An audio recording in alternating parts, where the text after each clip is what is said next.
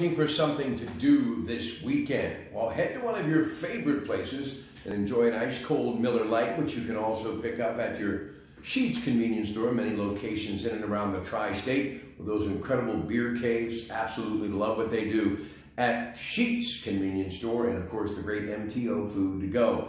And you can also get to Coons Market on McKnight Road, where they've got 600 varieties of beers, microbrews, craft beers, Frank Fuhrer, Wilson McGinley. Make it all happen. I love Coons Market. And of course, Coons Quality Food Sports with me, reporting on everything that you'll be watching this weekend at KDK Radio Saturday and Sunday morning. And then we talk about it all on the Coons Market Black and Gold Sunday show at 11 a.m. Of course, the Pirates and Padres tonight in San Diego.